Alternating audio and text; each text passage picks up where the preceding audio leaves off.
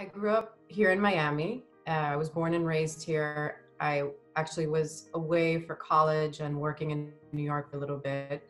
And I've been actually focused on making movies ever since I moved back to Miami about 15 years ago. I definitely grew up watching a lot of classic Hollywood films, and those, whether they explicitly had an influence or not on my filmmaking, they certainly had an influence on me as just a person in terms of aesthetic stories.